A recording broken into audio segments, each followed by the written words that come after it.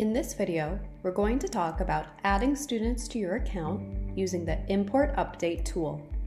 To use this tool, click Add Student, Import Update Students. Import Update tool. Here, you can upload a list of your students using a CSV file. We do have a sample CSV file available for you to download and use as a reference. Once you're ready, upload your file, click Next, make sure the headers are correct. Please note, student IDs and email addresses are optional when using the Import Update tool. However, if you choose to use them, they do need to be unique for each student. Students can never share IDs, email addresses, or usernames.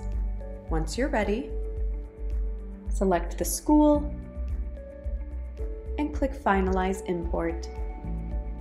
Now you can enroll all of these students in a class. Please note, all students on one CSV file will need to be enrolled in the same class. So we would recommend having one CSV file per class.